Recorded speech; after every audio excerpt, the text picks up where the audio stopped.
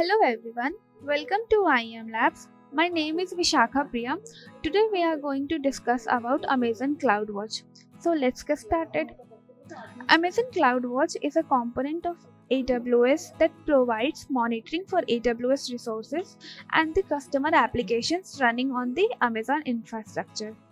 CloudWatch enables real-time monitoring of AWS resources. The application automatically collects and provides metrics for CPU utilization, latency, request counts, and etc. So let's discuss in details about these. So the first is, what is Amazon CloudWatch? So as I said, Amazon CloudWatch monitors our AWS resources and the applications we run on AWS in real time. We can use CloudWatch to collect and track metrics which are variables we can measure for our resources and applications. The CloudWatch homepage automatically displays metrics about every AWS service that we use.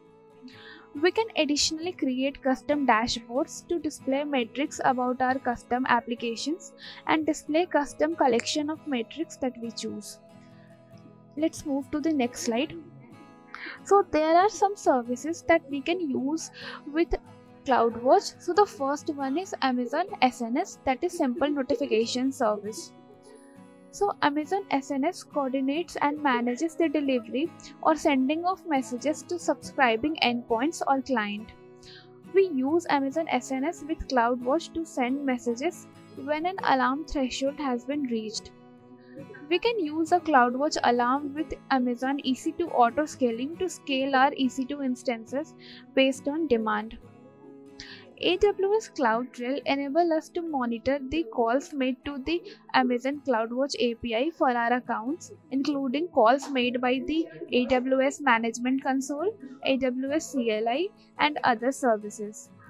When CloudTrail logging is turned on, CloudWatch writes log file to the Amazon S3 bucket that we specify when we configured CloudTrail.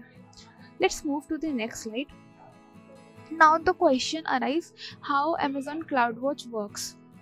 So Amazon CloudWatch is basically a metrics repository. An AWS service such as Amazon EC2 puts metrics into the repository and we retrieve statistics based on those metrics. If we put our own custom metrics into the repository, we can retrieve statistics on these metrics as well.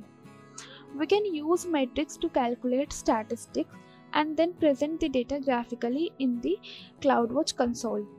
We can configure alarm action to stop, start, or terminate an Amazon EC2 instance when certain criteria are met.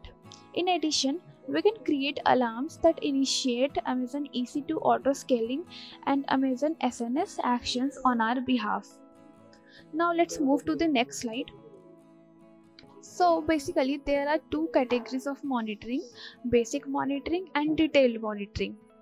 Many AWS services offer basic monitoring by publishing a default set of metrics to CloudWatch with no charge to customers. By default, when we start using one of these AWS services, basic monitoring is automatically enabled. Detailed monitoring is offered by only some services. It also incurs charges. To use it for an AWS service, we must choose to activate it. Detailed monitoring options differ based on the services that offer it. For example, Amazon EC2 detailed monitoring provides more frequent metrics published at 1-minute intervals instead of the 5-minute interval used in Amazon EC2 basic monitoring. Detailed monitoring for Amazon S3 and Amazon Managed streaming for Apache Kafka means more fine-grained metrics.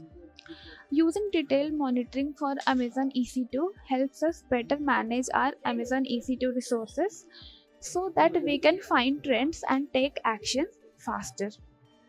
So that's all for today. I hope you like our video, and if you like it, then don't forget to like, share and subscribe to our channel. Thank you.